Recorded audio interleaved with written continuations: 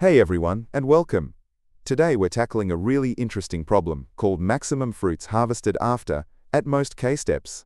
It's a classic optimization problem that feels a bit like a game.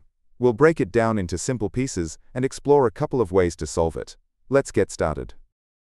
Alright, let's look at the problem statement. We're on an infinite number line, and there are fruits at specific positions.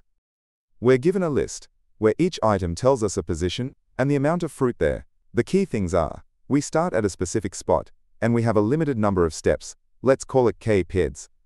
Every time we move 1 unit left or right, it costs 1 step. Our goal is simple. Collect the most fruit possible without exceeding our step budget. Let's walk through an example to make this concrete. Imagine the number line. We start at position 5. We have 4 steps to spend. At position 2, there are 8 fruits. At 6 there are 3, and at 8 there are 6. So what can we do? We have choices. We could decide to only go right. Moving to position 6 costs 1 step, and we grab 3 fruits. Then, moving to position 8 costs 2 more steps. In total, we've used 3 steps and collected 9 fruits. That's a valid move. Or, we could go left. Moving from 5 to 2 costs 3 steps, and we get 8 fruits. Also a valid move. Comparing the two, going right gives us more fruit. This brings us to the core idea.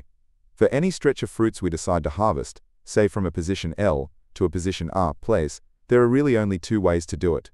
We either go to the leftmost fruit first and sweep right, or we go to the rightmost fruit first and sweep left. Our job is to find the best possible stretch of fruits that we can afford with our step budget.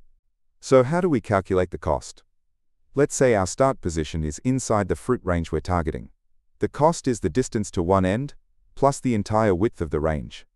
For example, going left first means we travel from our start to the left end, and then we travel the full distance from the left end to the right end. We just pick whichever of the 2 starting directions is shorter. If we start outside the range, it's even simpler.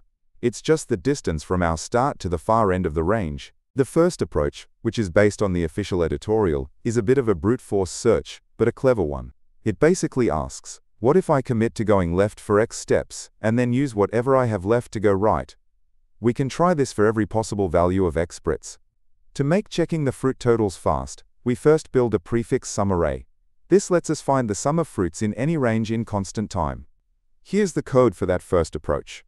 It looks like a lot, but we can break it down.